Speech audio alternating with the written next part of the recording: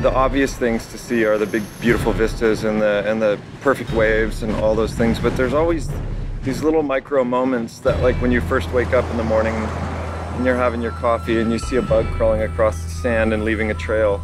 Those are the little things that I like to film. All those little tiny cutaway shots that you see in a film are like the glue that hold all the big shots together.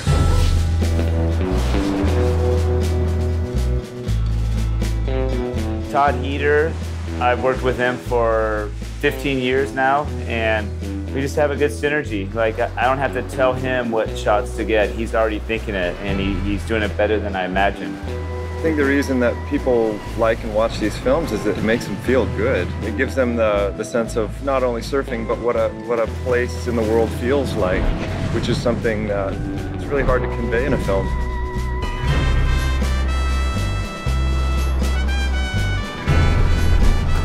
Going down this dirt road and seeing where it leads. I'm hoping that it leads to a wave, but 4 hours, past the road, met a really nice construction worker. Someone gave us some rough directions and we've been doing laps around. But that's how it works down here. You get down here and you ask just a local surfer, do you know another wave? And then someone will write it down on napkins and then you go down and see where it ends up. So we're gonna go to the end of that.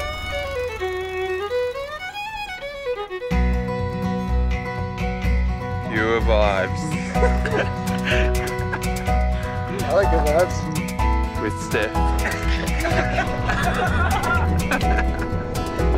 And I'm like, wait, thank you. Oh, look that one on the hill. It looks like a shaka.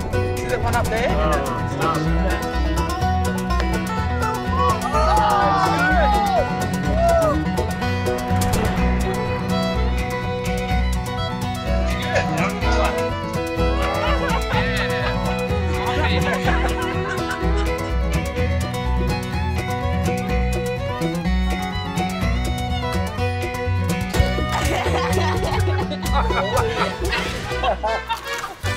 So I was instantly really excited to do another trip with Taylor and the crew that gathers around him. And then when he mentioned that I would be going on a trip with Steph, I was just like, oh, okay, yep, I'm keen. I'm super duper keen. Let's do it.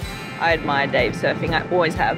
In my eyes, he is the Tom Curran of Australia. To get to surf with, you know, the most amazing female surfer on the planet at the height of her powers, that's pretty special. If you speak to almost any surfer on the planet that has actually done trips with him or surfed with him, they'll all say that Dave is one of the best surfers that you'll ever witness in the ocean because he's literally like a merman.